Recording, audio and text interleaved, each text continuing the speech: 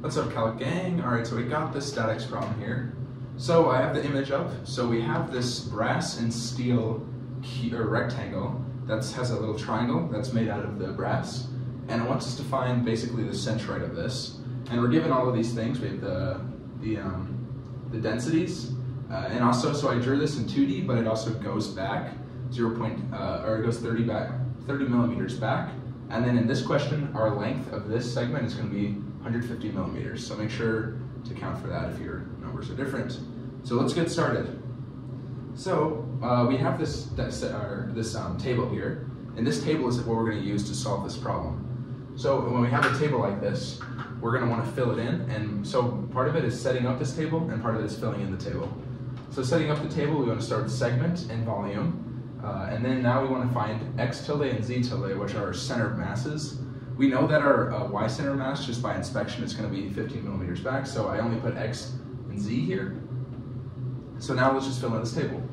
So when we're going to fill in this table, we want to make segments that are going to be useful for us and are going to be easy. So one segment, for example, could be this brass triangle, and then our next segment could be the steel part. But the steel part has kind of two shapes incorporated, right? It has this square here, and it has this triangle here. So what we want to do is break it up into segments. It's going to be easier. So let's label this segment 1, this is segment 2, and this is segment 3. That's going to make things easier for us, because then we can just have these 3 segments, and we can have them all separate. So segment 1, 2, and 3. So we need to find the volume of these segments now. So let's go ahead and find the volume. So for the first segment, right, we have this triangle. We know that x is 150 millimeters, y is 225 millimeters, and z, or I guess this is z, so it goes back 30 millimeters. So if we're finding the volume of this triangle, it's going to be 1/2 because we're a triangle, 150, 225, and then 30. So if you do that math, you get 506,250. So then, now we have this triangle here, which is going to be the same volume as that triangle. So this one's also going to be 506,250. And then 3 is now a square. So the square is going to be the same as 2 of these triangles. So all you have to do is multiply this number by 2 and get that the square is 1012,500. So those are the volumes in millimeters. So now let's find the center of masses of these. So we're trying to find the center of mass in the x direction of this. So what I did in my problem is I made it so let's solve it this way. There's a couple ways you can solve it. This is x. So I made our starting point here. So this is our center of mass 0, and then this is 300 millimeters. So that's how I did it, but if you look at the diagram, it actually goes the other way. So we're going to assume starting that this is 0, and then at the end we're going to subtract 300 from our answer, just because it's supposed to be going that way. So I did a little bit wrong, but you can do it either way. Just make sure you keep track of what the problem is asking for. So the center of mass of x, if we're taking this to be 0, we know the center of masses of a triangle is basically 1/3 of the way from the top. So if this is the top, we're going to go 1/3 of the way of the triangle, and the center of mass is going to be there. So that means that we're going 1/3 of 150 millimeters, which is 50. So this is 50. So then now, if we're looking at our bigger triangle, or if we're looking at our upright triangle, which is 2 here, we're going to start at the heaviest point, which is the max, and we're going to go back 1/3. So this is 50 millimeters, so that means if we're starting from here, we're going to go 100 millimeters. So this one's going to be at 100. Nice. So this one's a square, so you know its center of mass is going to be at the center here, so we're going to take 150 and add it to half of 150, which is going to be 225. Nice. So then we're going to do the same thing with the y center of mass, or the z center of mass, I guess it would be in this case. So if this is the z-axis, so the center of mass, like we said, is going to be 1/3 of the way down from the tip of the triangle. So if we're looking in this direction, we're going to go 1/3 of the way up. So if the height is 225, 1/3 of 225 is going to be 75. Right? Nice. So then same for this upright triangle. We're starting at the max, and we're going down 1/3, which is going to be, so we're going upwards from there, so it'll be 150 this time. And then the center of mass of 3, of course, is just going to be halfway up, which is half of 225. So that's 12.5.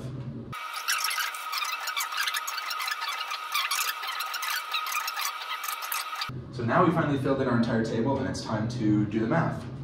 So part A is we're asking for the mass. So we want to find the mass of the entire thing. So we're not actually given any masses, but we're given densities. So density is equal to mass over volume. So if we're solving for mass, we're going to multiply volume over. So mass is equal to density times volume. So we found the volumes of each one of the triangles and the cubes, and we know each one of their densities, so now it just comes down to using this equation to finding all 3 of them. So let's start with the brass one, starting with segment 1. Mass of it. So mass 1 is brass, so we've got the density of brass, 8.74 megagrams per meter 3. So we need to keep track of our units because we're in millimeters, we're in meters, we're in megagrams. We need to make sure that we end up doing the right thing. So this is its density of segment 1, and then its volume of segment 1 is this, 506,250, and this is in millimeters cubed. So now you'll notice that we have millimeters cubed, or we have meters cubed, millimeters cubed. So we need to convert. So to get rid of this millimeters cubed, we know that 1 meter is 1,000 millimeters, right? So this 1 meter is 1,000 millimeters, but we need to cube it. So that'll be cubed, that'll be cubed. So then the millimeters cubed and the millimeters cubed here are going to cancel, and you'll have, basically you're dividing this number by 1,000 cubed. So then you'll find mass of 1 is equal to 0.00442 megagrams. So not kilograms, megagrams. So that's part 1. So let me write this somewhere. 0.00442 megagrams. So let's do the next one.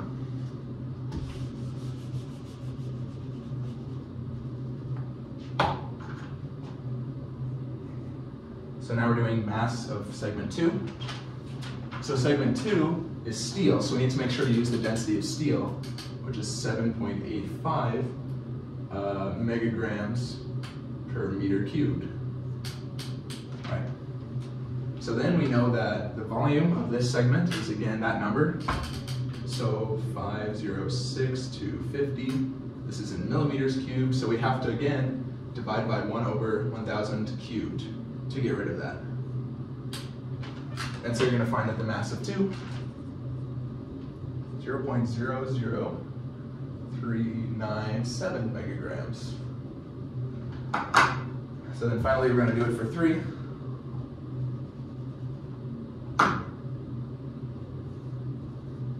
Right? So mass 3 is also steel. So we have this is its density, and then its volume is 101,250 millimeters cubed. Then we're going to have to divide it by 1,000 cubed again to cancel out our units. You do that, get mass of 3, 0.00795 megagrams. So now we found the masses of everything, and we want to convert this to the mass of everything. So if you want to just find the mass of the whole thing, we're going to just add up our masses. So if you add all of these up, you're going to get that mass is equal to 0.0163 megagrams, or 16.3 kilograms. So there's your answer to part A. That took a while, but let's go ahead and do part B. So part B now is we're finding the centroid. So to find the centroid, well, we have everything we need here, so now we just need to, again, use some formulas. So what we said earlier is if you look at the 3D segment, go back to the beginning with the image or whatever, the y-axis, it's just a rectangle on the y-axis. It looks like, the thing looks like this. And then this is, right? So this is the y-axis. So we know that the center of mass, even if it has this triangle cut in it, it's just going to be halfway of the depth. So we know right away that y bar is going to be equal to the depth of it times 2, or divided by 2. So it'll just be 15 millimeters. So now we need to find X bar and Z bar, and those are going to be the harder ones, but let's go ahead and do it. So remember, make sure I'm doing it from the left side. I did it wrong, so you're just going to subtract 300 from the answer, and that's just because I took it from the side that they didn't want you to take it from. It's all good, you know? Doesn't really matter, as long as you keep track of what you're doing and then know where to do it at the end. So we're taking the center mass from this end, so X bar is equal to the sum of X tilde volume over the sum of the volumes. Okay, I use volume, or I use mass, so let's use mass. Yeah, because we're finding the center of mass, right? We're not finding the center of volume, we're finding the center of mass. So make sure you use mass here. Okay, so we're gonna do this now, so let's just add them up.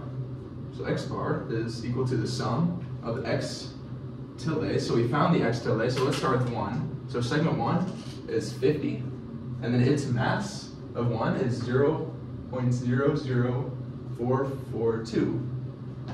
And then, so the next one, segment 2, its X tilde is 100, and its mass, 0.00397, plus, and then the next one's 225, and its center mass, or its mass, 0.00795. And then of course we're going to add them up, so the sum of our masses is what we found here. So this is 0.0163. So you do the math on this, and you get X bar. Let me make sure I did my equation right. So yeah, I did it right. Nice job, me. It's 152, so it's not. I lied. So when you plug this in, you get 148 millimeters. So 148 millimeters from this side. So if we're counting from here over, it's going to be 148 millimeters. But the way the problem wants it is from here to here. So you're going to have to subtract 300 from this answer. So X bar is actually equal to 152 millimeters. Not that one.